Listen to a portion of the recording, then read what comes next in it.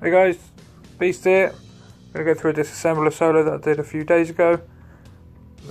Not often I get to do this attack, and pretty happy with how it went. So we're going to drop some girls down at the bottom there, just collect a bit of GBE while we clear most of these mines from the back here.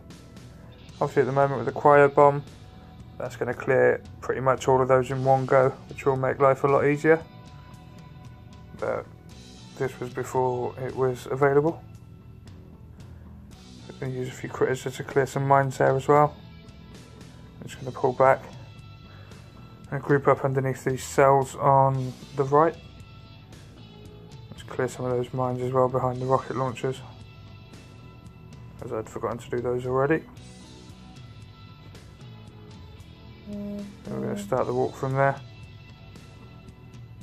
So first flare is going to be behind these rocket launchers.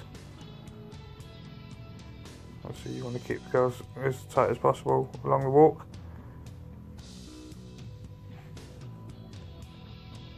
And then once they get to the back there, we're going to flare just behind the mortars.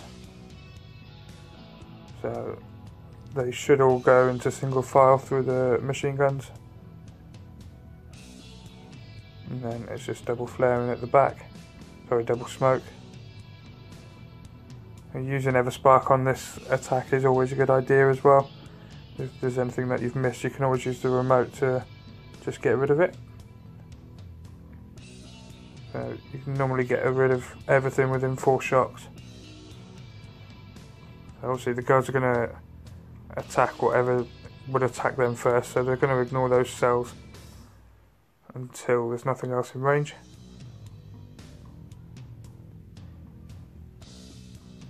Let me just start using the remote a bit. And flare back to get out of the way of this mortar.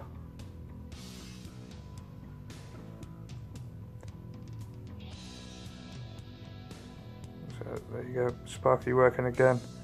Just getting rid of that boom cannon. And drop some more critters in a second, just get rid of a few mines.